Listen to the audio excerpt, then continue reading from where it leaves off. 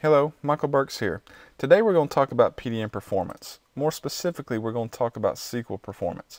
As PDM administrators, we've all received phone calls that PDM is not acting right, or maybe it's slow, whether it's a transition or a check-in, check-out that's taking a really long time, to maybe search results that are taking a lot longer than they normally do. So we want to take a look at a few options on our SQL server to make sure that we can get the best performance out of our server. First thing is I want us to look at the power options.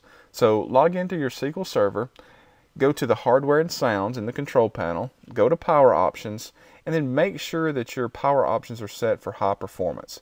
We want to make sure that SQL Server has access to all of the processing power that the server has to offer, and by setting this to high performance, this will allow us to make sure that that's the case.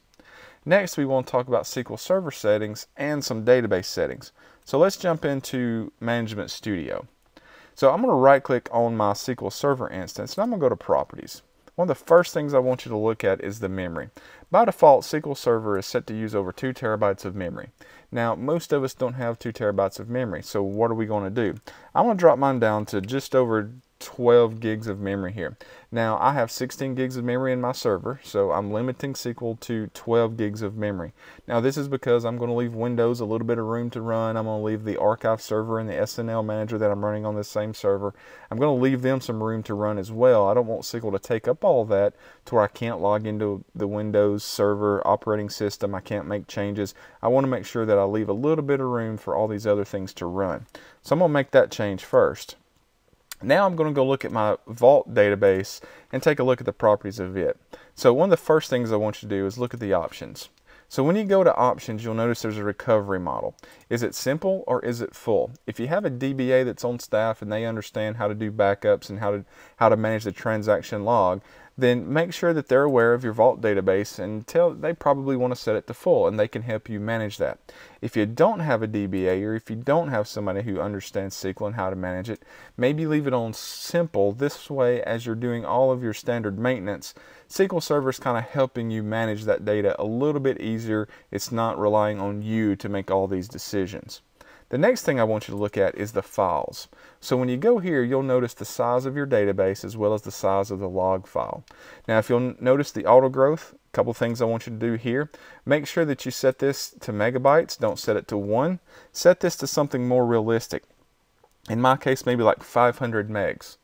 So I don't want it to grow 1 meg at a time, because if SQL Server needs to grow 30 megs, then what it's going to do is it's going to continually grow 1 meg at a time until it gets to the size that it needs. By giving it a bigger growth number, it means it's only going to grow so often, and it's going to create performance hits for that growth. The log file, I'll do the same thing for the log file. Now, I typically don't let it grow quite as often as the other one, maybe 250 megs here. You can do a percentage on the log if you want, maybe around 10%, and then maybe set it to unlimited as well so that we don't limit the space that it uses. Now, in my case, my log size seems a little bit big to me. I don't want it to be quite that big. So I want to go look and see, maybe this is causing me some performance issues for my users that are having that's taking a long time for them to search. So I'm going to go ahead and cancel that. I'm going to go take a look at something. I'm going to right click and go to Task, and I'm going to go to Shrink, and I'm going to go to Files. Now, I don't recommend you shrinking anything without talking to the MLC support staff or without talking to a DBA who understands the ramifications of a shrink. This is not something we would recommend. However, it does give you the ability to see what's going on with your database. So if you'll notice here, my database has 17% free space. So that's good. We've got some growth. We've got some area to write some stuff into the database. I want to now switch it to the log file. So when I switch to the log file, you'll notice here that I have over 99% free space. So this is actually causing some problems for my users, because instead of just being able to search and query for data, SQL is actually having to look through a lot of free space in order to find the data that it's looking for. And so this is slowing my searches down quite a bit. So if you're in a simple recovery model, this is something that you could shrink the log file down to.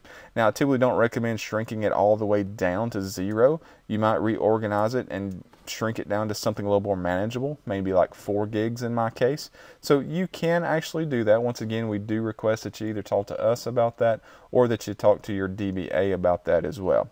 So hopefully today, some of these things that we've talked about our server settings, the instance settings in SQL, or the database settings, go take a look at those. You might find that you can increase your PDM performance simply by making a few changes to your SQL server. So thanks for watching, and I hope you have a great day.